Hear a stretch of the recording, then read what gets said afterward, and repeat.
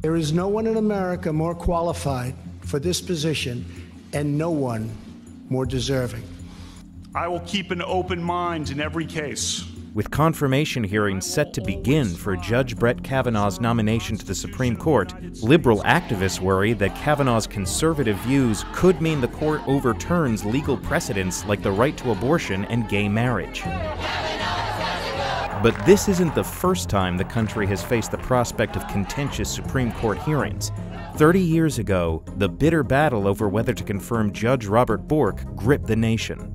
In the confirmation process, it cannot be the case that anything goes to win the battle. What was behind Bork's defeat, and how did his hearings change the way Supreme Court justices are confirmed today? You may be seated.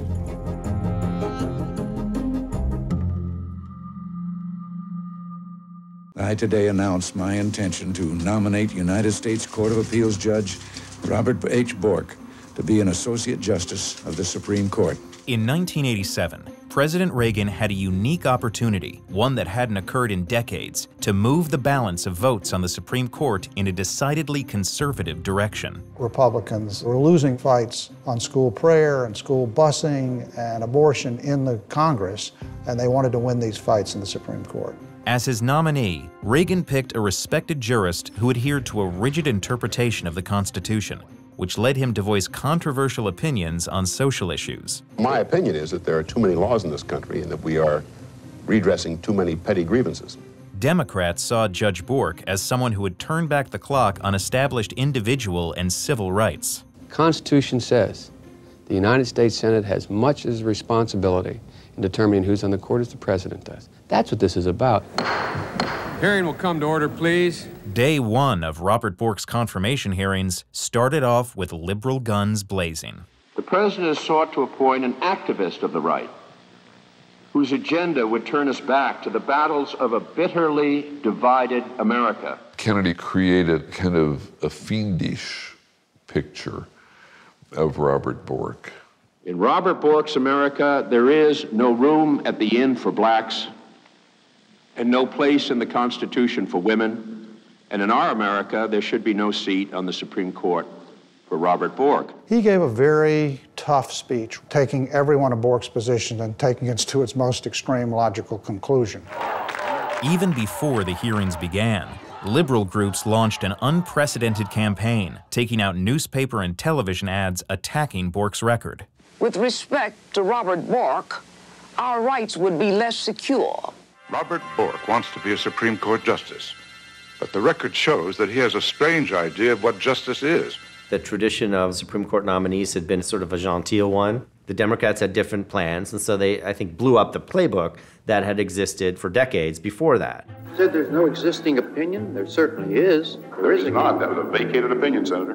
Bork's testimony was televised live for 5 days, and the exchanges grew increasingly combative. Oh, but the opinion is there. Well, it's in print. It has been declared to have no legal force or effect whatsoever. Mr. Chairman. And Bork kind of looked funny. He had a goatee. And then he said some things that people thought were just, and they were very Bork. As you may have noticed in these hearings, I've been taking unpopular positions frequently in my life. He liked to be controversial. So he was asked, why do you want to be a Supreme Court justice? And I think it would be an intellectual feast just to be there and to read the briefs. Nobody who is politically astute would say something silly like that. He did. And of course, it made him appear to be sort of an oddity, but it played into the hands of those who were trying to defeat him. But at the heart of the hearings were Bork's controversial early writings.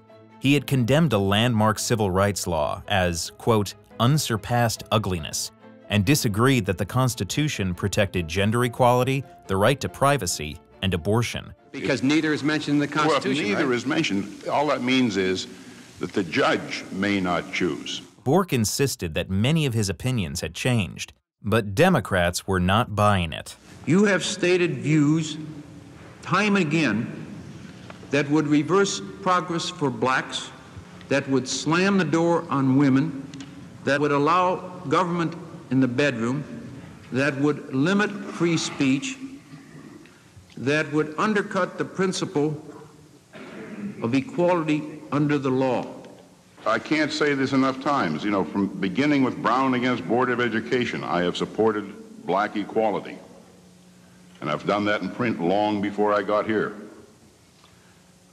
I have never said anything or decided anything that should be frightening to women. Now, you're undoubtedly correct, Senator, that there are women who are apprehensive. I think it can only be because they don't know my record. And I regret to say I think there is no basis for the charges you have leveled at me. He didn't just give neutral, sort of fluffy answers to the questions. He actually engaged in the sort of dialogue with members of the Senate Judiciary Committee.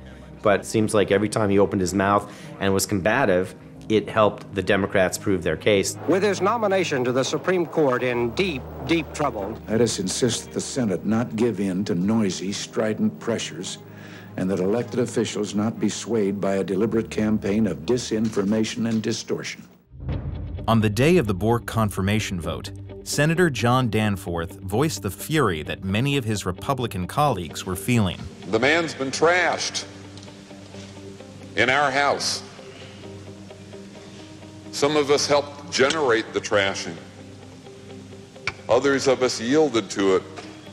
But all of us, myself included, all of us have been accomplices to it. Robert Bork was the beginning of the politicization of the Supreme Court. This is political. We got to win the battle. And if it takes destroying this decent human being to win the battle, so be it. The Robert Bork nomination ended today. The yeas are 42, the nays are 58. The nomination is not confirmed.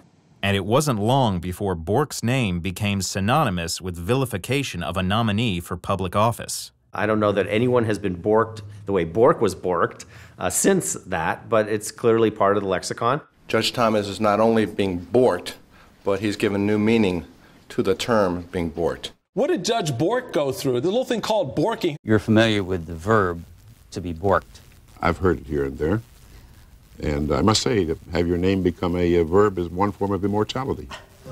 Ironically, 3 decades later, some legal experts see the Bork hearings as a model for how the judicial nomination process should work. The Reagan administration pitched this one candidate, Robert Bork. Senate said, no, it's not going to work. We want somebody a little bit more moderate. And they end up with Justice Anthony Kennedy. His views of the Constitution have been pretty much along the lines of what popular expression has been in the 30 years that he's been on the court. So you can argue that even though it was bad news for Robert Bork, what happened for the country in the process of selecting a Supreme Court nominee was exactly the way it's supposed to work. Judge Bork, I think this is important. The interesting thing is it had exactly the conversation that one would want about a nominee to the Supreme Court. It was a full and open discussion in which the candidate participated about his judicial philosophy. We haven't had that since Bork. The sad lesson of the Bork story is it taught future nominees You may be seated. that the only way you're going to get to this cherished position that you've maybe worked your whole life for is to not be candid. So they evade. I don't think I could answer that. I would prefer to await the particular case. I can't prejudge that litigation. And they obfuscate. Senator, I can't answer that question in the abstract. They basically plead the fifth. That means you're not going to tell us. And the American people don't get a clearer sense of where they really stand. So you've told me nothing, Judge. With all due respect, you've not, look, it's kind of interesting, this kabuki dance we have in these hearings here. At the end of the day, you know, they're still sort of blank slates. That's why some people were shocked by the Chief Justice's vote in the Affordable Care Act case, where he sort of switched. That's why some people have been shocked by Justice Kennedy's embrace of the gay rights cases. Justice Kennedy devoted his career to securing liberty. I am deeply honored to be nominated to fill his seat on the Supreme Court. At his confirmation hearings, Judge Brett Kavanaugh is expected to be just as cautious as past nominees in answering questions from the senators who will decide his fate.